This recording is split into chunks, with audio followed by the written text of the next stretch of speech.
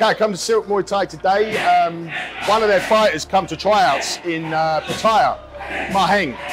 So at the Pattaya tryouts, Mahaheng turned up with Daniel, the guy that owns Silk Muay Thai, and I was blown away by this young man. He's quite small, he weighs in at 57 kilos, but he can hit hard. I've not seen a guy that small hit a bag that big so hard before.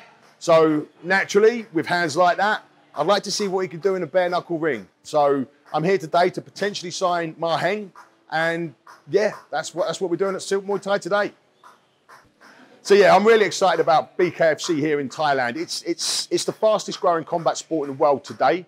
It's boxing primarily, but we incorporate the Muay Thai clinch. So the half Thai plum is legal, and you're allowed to strike whilst holding your opponent's head.